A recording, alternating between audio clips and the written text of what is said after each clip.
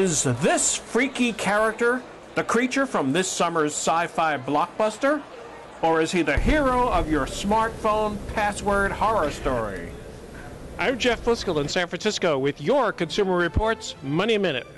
At Finovate, where startups and other financial service companies pitch their latest inventions, EyeVerify showed its new identity authentication technology. We're bringing to market the iPrint verification system, which allows for simple, safe, secure replacement for entering passwords on smartphones.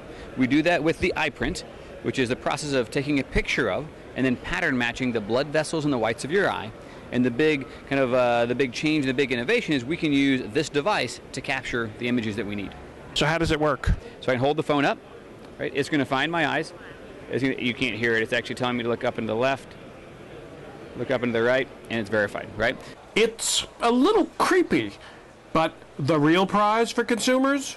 We don't have to remember 1,000 passwords. You don't have to write them down on your little piece of paper. You don't have to try to remember them. You don't have the scheme. You're not hitting, send me my password, it's broken. You're not calling into the call center. Yeah, all those crazy things that we do. I mean, really, there's a much better way to answer the question, who's holding the phone? And that's your Consumer Reports Money Minute.